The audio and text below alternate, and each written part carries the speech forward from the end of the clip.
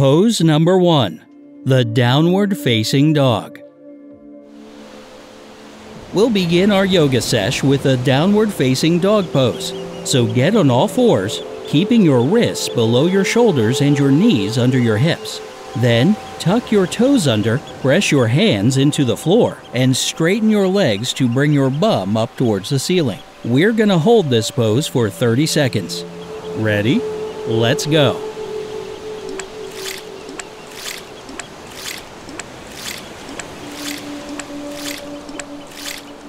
The downward facing dog is one of the main poses in most types of yoga. It works, stretches, and strengthens your entire body. If it's too hard for you, you can bend your knees a little bit. 10 more seconds. And great job!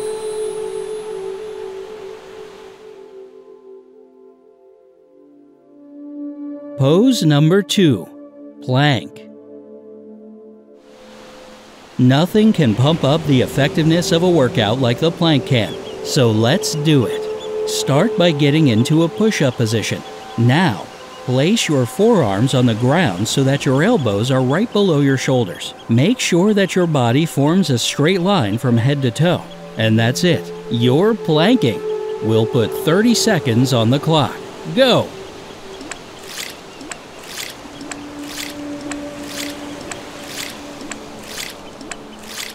The plank is actually one of the rare exercises that not only strengthen your core, but also work your entire body. It can be pretty difficult to hold, but controlling your breathing is a nice little trick to make this exercise a little easier. 5, 4, 3, 2, 1. Well done! Pose number 3. Upward plank. While we're still planking, let's try another type. This one's called an upward plank. Sit on the ground with your legs straight in front of you and your hands behind you. Then, lift your hips while keeping your toes pressed to the floor. All clear? Great. Your 30 seconds starts now.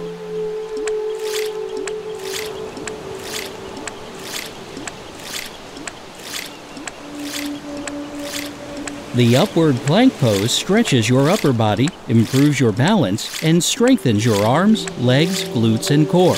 Just like with the regular plank, control your breathing to make it easier. 5 more seconds. Bravo!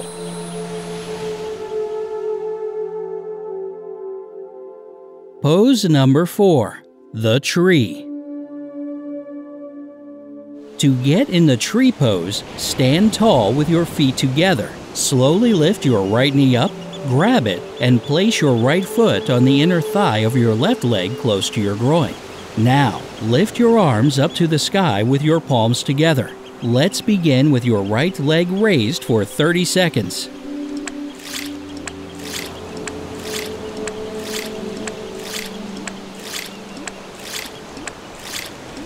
If you're completely new to the world of yoga, practicing the tree pose is definitely a great starting point. It improves your balance and teaches you how to breathe correctly.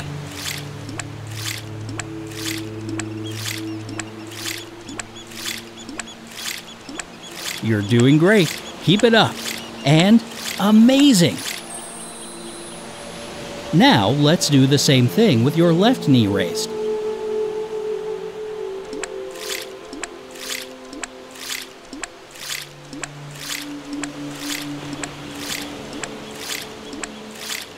Tree pose also strengthens and tones the calves, ankles, and inner thighs. So doing this exercise regularly will leave you with some very nice looking legs. As an added bonus, it also does a lot for your core.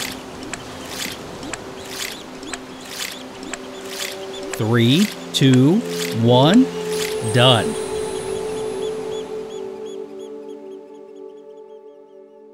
Pose number 5, Warrior 1. Take a really wide stance and rotate your hips so that your right leg is in front of you and your left leg is behind you. Bend your right knee so that your shin forms a straight vertical line. Roll your shoulders back, lift your chest, and reach your arms with your palms together. Let's do 30 seconds on the right foot.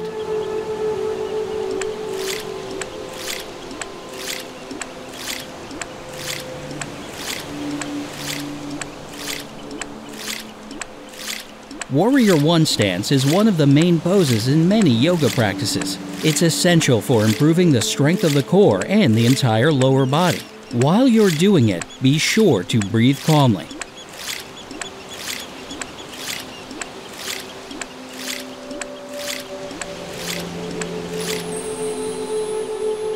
And now change it up to your left leg.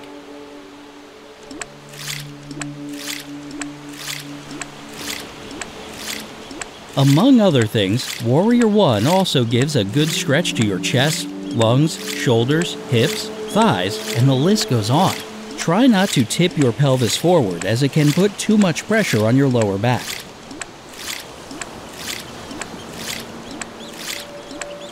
We're almost done, and that's it for Warrior One.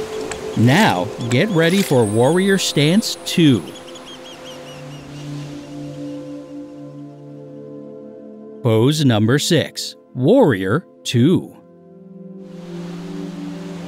Like Warrior 1, stand with your feet about one leg length apart, but don't square your hips this time. Turn your right foot out and bend that knee at a 45-degree angle. Now, stretch your arms out to the sides and gaze over with your right hand. Let's do half a minute on the right side.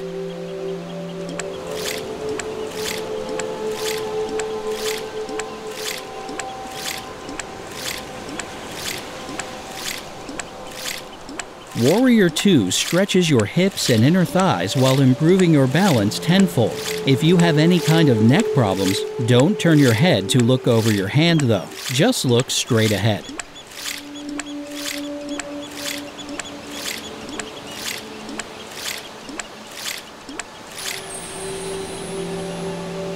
Okay, now let's do the left side.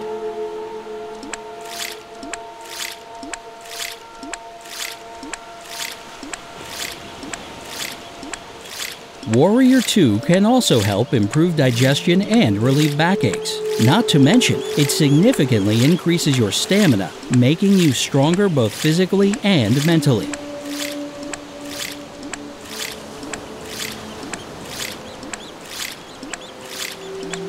Just a couple more seconds, and done.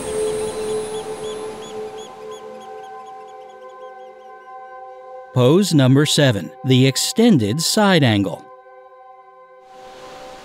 Start by getting into Warrior 2, only instead of stretching your arms out to the sides, bend your body to place your right hand on the floor next to your right foot. Then, stretch your left hand up towards the ceiling, keeping a straight line from the right hand to the left. As always, let's begin with the right side.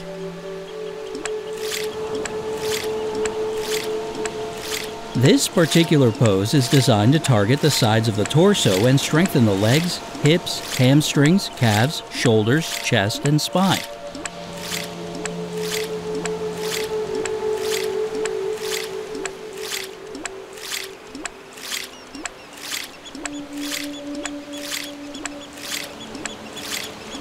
So basically, your whole body. Not bad, right? And now, time to switch to your left side.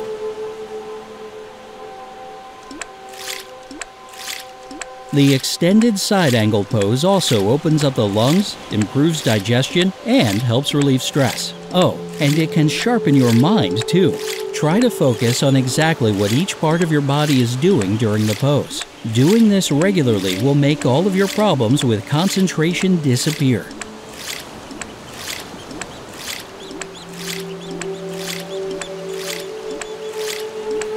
And that's it for this pose. Take a deep breath and let's move on to the next one. Pose number 8, seated forward bend. Let's get back down on the floor, shall we? Sit down with your legs pulled together straight out in front of you. Now, start to lean forward from your waist, reaching for your toes. Once you've reached your limit as far as stretching goes, hold it for the next 30 seconds.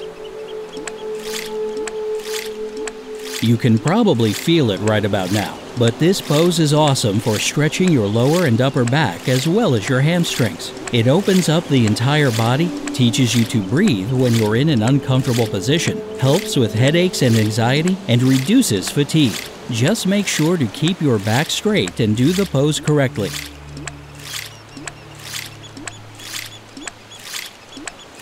Hold it a little more, and nailed it.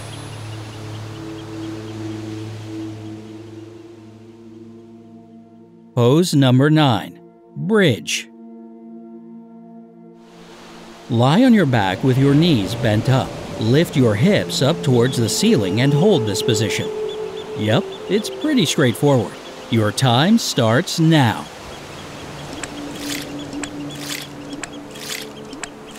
The bridge is yet another essential pose for beginners. It manages to stretch both the front and the back of the body. It also improves blood circulation and digestion, helps relieve stress, and opens the lungs and thyroid. Not that many exercises can do that, right?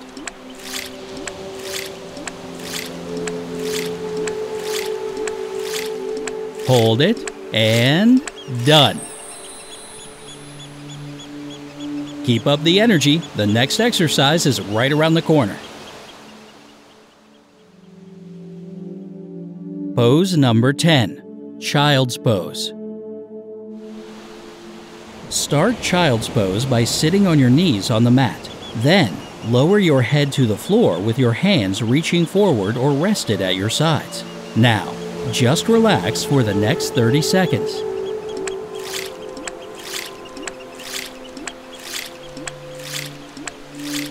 Child's Pose is the best resting pose for any stress and tension relief. It's also good to do it in between difficult exercises to calm down your body and mind. Plus, it improves your digestion, relieves back and neck pain, and stretches your hips, thighs, and ankles.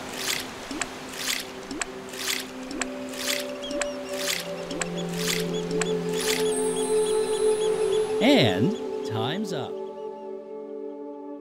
Pose number 11, Cobra Pose. To get into Cobra Pose, start from the downward facing dog. After that, come forward into a plank, bend your elbows, and slowly lower your hips down to the floor. Roll your shoulders back and gently lift your upper body. Elegant and easy. Ready to hold it for the next 30 seconds? Then let's get to it.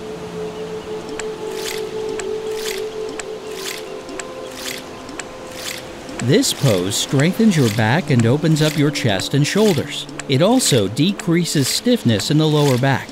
Do it carefully if you have any back injuries. In that case, it's actually better to stay away from this pose until you get better.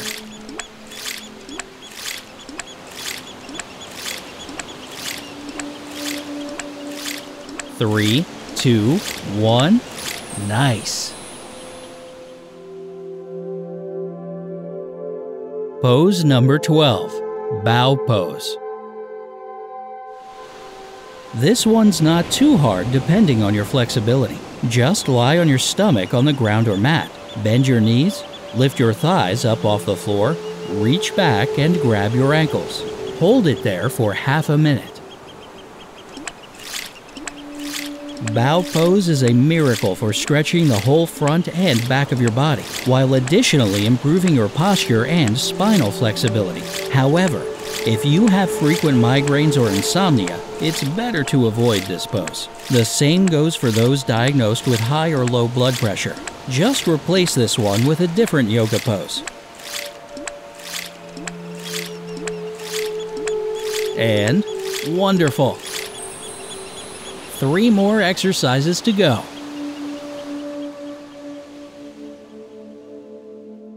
Pose number 13, Boat Pose. Start by sitting on the ground. Bend your knees, lean back, and lift your feet until your shins are parallel to the floor. If you feel comfortable with this position, extend your arms forward. Straighten your legs so that your body makes a V shape. There you go. You're now a boat. Be one for the next 30 seconds. Boat pose is a huge stress reliever. It also improves digestion, stimulates the kidneys, thyroid and intestines, and strengthens the thighs and lower back. If you're a lady and it's that time of the month, you are better off skipping on this pose since it won't be very beneficial for you during your period. It's also not advisable to do it regularly if you suffer from asthma or diarrhea. 3 more seconds and stop. You're doing great. Keep it up. Pose number 14, fish pose. For this one, start off by lying on your back, keeping your feet on the floor and your knees bent. Then, lift your upper body while sliding your hands under your butt. Keep your forearms and elbows close to the sides of your body and lift your upper back off the floor. Your 30 seconds begin right now. This pose strengthens your hamstrings and lower back. It also opens up your hips and rib cage. Again, if you have migraines or insomnia, this pose definitely shouldn't be part of your yoga training. During menstruation, however, it can help ease the pain.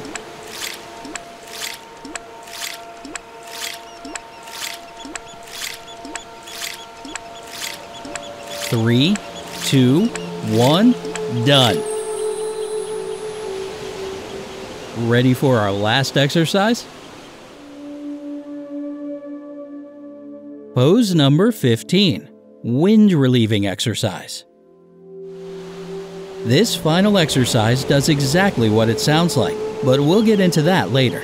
Let's start by lying on your back and bringing both knees up to your chest. Press on your lower abdomen by holding your knees tight in your arms. Then, raise your head, neck, and chest and bring them close to your knees. Hug yourself like this for the next 30 seconds.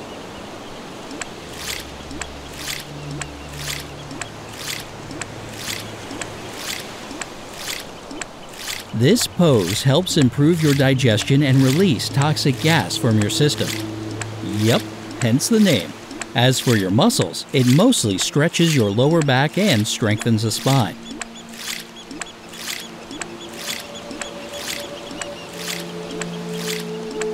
Come on, almost there. And congrats! You've completed the entire workout. Give yourself a nice pat on the back for this